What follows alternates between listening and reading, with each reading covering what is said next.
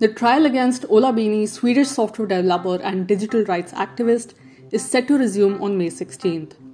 Before what are expected to be the final days of his trial, a coalition of civil society organizations who have been observing the case have released a report stating how Ola Bini has been subjected to politically motivated persecution. The report outlines the deep irregularities and misconduct in the legal process and case against him. I'm Ola Bini. I'm a Swedish developer. I've lived in Ecuador since 2013 and I consider Ecuador my home. I've been a developer for close to 30 years. Being a developer means that I write software programs. And for the last 10 years or so, I have been focused primarily on developing software related to security and privacy. The kind of programs that I develop are things that I give away for free for everyone. So I want to protect the privacy and security of everyone on the planet, not just specific people that pay me.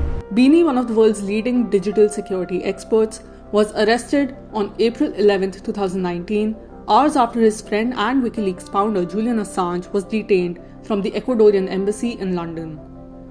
Bini's defense claims that the digital rights activist is being targeted by Ecuadorian authorities for his connection to Assange. Bini had visited Assange while he was confined in the embassy in London. At the time of his arrest, Bini was imprisoned without any charges being filed against him, and the then president of Ecuador, Lenin Moreno, even claimed that the activists might have tried to interfere in the US election. After 70 days in jail, Bini was released, but the legal process against him continues. Bini is prohibited from leaving Ecuador and his bank accounts have been frozen. His defense is trying to have the case dismissed.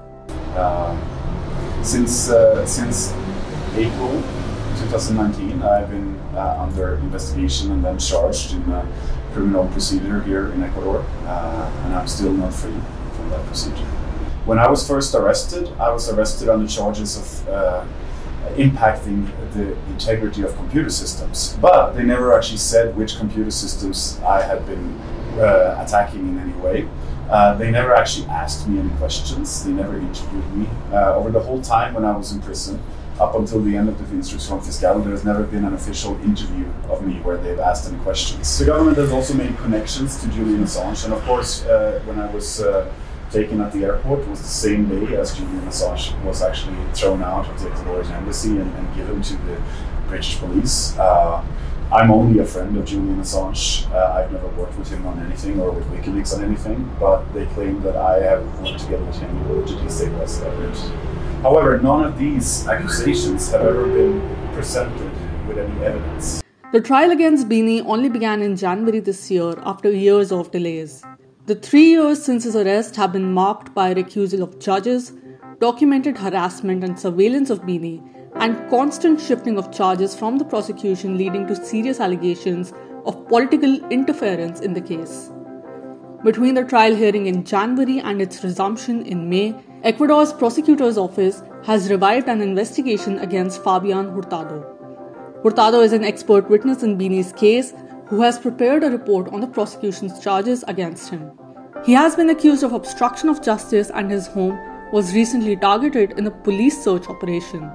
Amnesty International says that Hurtado, who worked for Bini's defense, had his electronic equipment violently confiscated and that the police action was an intimidating act that undermines the digital rights activist's defense. Human rights organizations claim that the Swedish programmer is the target of a campaign of judicial harassment. The report further noted that the accusations against Bini show little technical knowledge.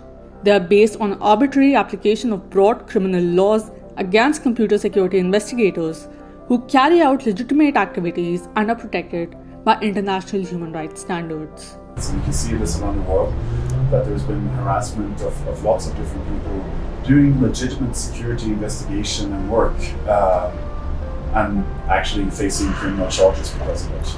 For me, privacy is one of those rights that by itself, privacy might not seem like it's super important, but at the end of the day, privacy is something that we need in order to have all the other things that society depends on. Say, for example, elections. Democracy as a concept is based on the idea that people are free to choose who they want to govern them. And without free elections, then the whole idea of democracy kind of goes out the window. But the problem is, if you don't have privacy, if you know that you are going to be surveilled, you don't really have freedom, because you know that your choices will be observed. And if the government are the ones that are surveilling you, well, you're probably not going to be doing the same kind of choices as you would make if the government was not surveilling you. So privacy for me is one of those core principles that is necessary for democracy to function.